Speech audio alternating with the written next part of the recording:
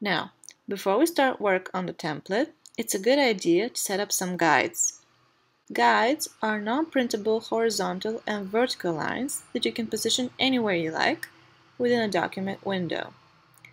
They will help you to align objects precisely and keep everything nice and clean. So to place guides, first of all, you need to make sure that you have your rulers, these numbers here. Let's set it to pixels, not centimeters. So you need to have your rulers visible on your page. If they're not visible, you can turn them on from View and Rulers. Now, click on the horizontal ruler and drag down to create a horizontal guide, like so. This is your guide. Now, do the same thing with the vertical rulers.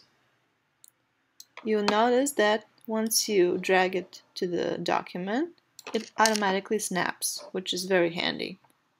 So, let's drag some rulers on every corner, and there we go. These guides will act as containers of our page.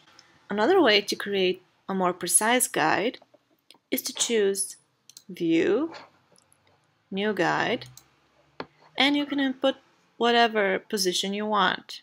We will use this to outline where our template will be located. So for the first guide, set the orientation to horizontal and position it at 80 pixels. Now do the same for the bottom. So we want 80 pixels at the bottom, which means that we'll need to position a new guide, again with horizontal, at position 1654 pixels. Now it's time for the vertical guides. So from View, New Guide, this time on orientation select vertical, and they should be about 165 pixels for the left one. And for the right one, again, View, New Guide, at about 815 pixels. So basically this is the area that our template will be located.